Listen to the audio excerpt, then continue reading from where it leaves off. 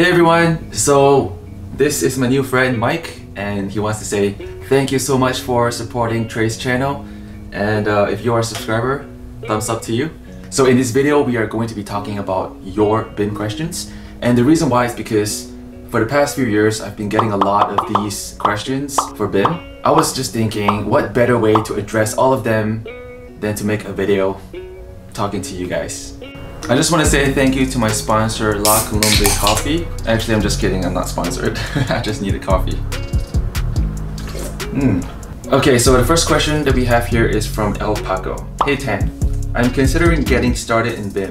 Do you have any recommendations on where can I learn BIM? There are so many options online that I don't know which are good and which are bad. Alright, so first of all, Paco. There are a lot of good online institutions out there that teaches BIM. For me, I use Global E-Training. That's where I got my BIM certifications. There are so many out there, just like lynda.com, which is affiliated with LinkedIn. The other one is just going to YouTube and browsing these free BIM videos, because I think that will really help you, at least to get your feet wet. Hope that answers your question. Next question from VGN. Hey Tran. Oh shoot. Never ever call me Tran. I am not Vietnamese, my friend. Hey Trey. Is it possible to change career from BIM to structural engineering without masters? This one's a little tricky because in my personal opinion, you cannot do that. Like, structural engineering is such a niche trade that you would need to have a master's or some form of professional academia to back you up. So the answer to your question is very unlikely that you can jump from BIM to structural engineering without a professional degree. Okay, so we have one question from Edit Mode. It says, what if we are too poor for Revit? Bro, find a company that sponsors your license. That's one. The other, if you are a student, you can apply for their student licensing and get like 3 years free or something. However, it only applies if you're still a student, so good luck. Okay, this question is from Siddharth Kadam. I have mastered SketchUp, having almost 10 years of experience in it now. So is there any way I can make my SketchUp model turn into a BIM model? Heck yeah, bro! So first of all, you can actually import your SketchUp model into Revit, and then once you do that, it should automatically convert your walls into Revit architecture walls, your slab on grade, your ceilings and everything. And then from there, if you want to go even further, you can even populate your quantities in your, well actually not the quantities, but like your price per square foot, your unit rates into your BIM model that helps you calculate how much this project is going to cost. And if you want to go another step further, you can populate your schedules into your Revit model, making it a really robust BIM model from a SketchUp model. Okay, next question from Daniel Hanette. What's your salary like for an entry-level position? So watch my how much do you make as a BIM engineer video, but to answer your question, it's mainly around 60K as an entry-level position. Not very high, but it also depends on where you're located. If you are in New York, San Francisco, Seattle, it pays a little higher, like 70K. But if you're anywhere else in the Midwest, 50 to 60K would be a good starting salary. Okay, so we have a question from Robert Rabara. Did you do the reinforcement model also and rebar schedule? To be honest with you, as a BIM engineer, you don't really get into the specifics of modeling the mechanical duct, the structural rebar, the furniture, because those are very specific disciplines that you would rely on, for example, a mechanical engineer to provide the ductwork, HVAC, exhaust fans, grills, whatnot. And then for the reinforcement model, you would rely on the structural engineer because they have calculations that's embedded into their model. They can see how much PSI this concrete can undertake and all that stuff. So as a BIM engineer, it is not your responsibility to do all the math and to even model rebar. If I were you, Robert, I wouldn't try to do it on your own.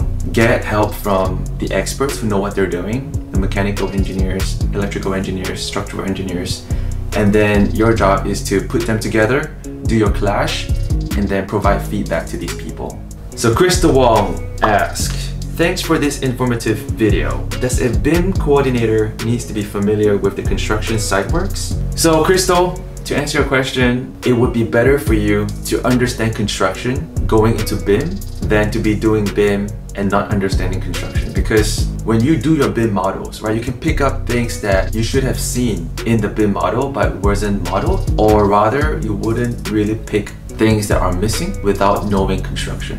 Okay, I hope I answered your question, Crystal. Alright guys, I just want to give a shout out to TXDD James. He said that engineers are so different compared to the BIM coordinators, 3D modelers, and CAD drafters. I'm a plumbing mechanical pipe coordinator. So for example, the pipe engineers will provide us with piping system and equipment layouts for contract drawings. Once the design team provides us with this work and we start to draw to provide our 3D models for the coordination process, 9 times out of 10, we end up completely redesigning the engineer's work.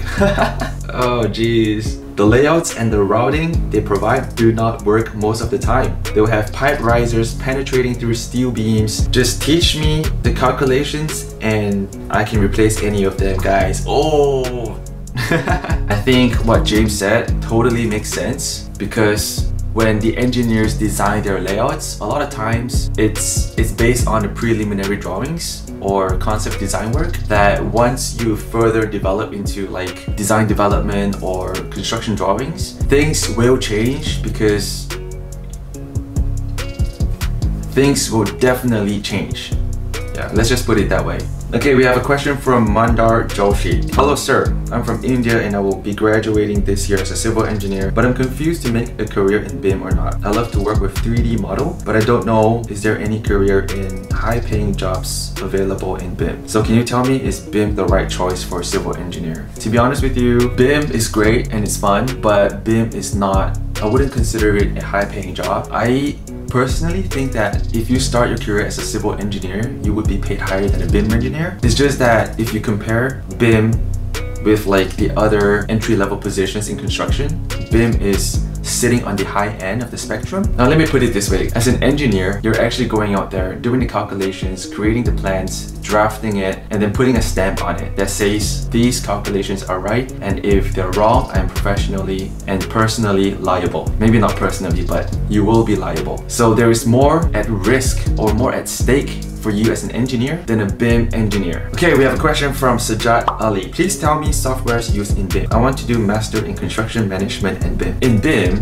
there are so many softwares you can use, right? Basically, BIM is 3D models that has information embedded into it. When I was a BIM engineer, was using Revit architecture, AutoCAD, Navisworks, Bluebeam, and Assemble systems.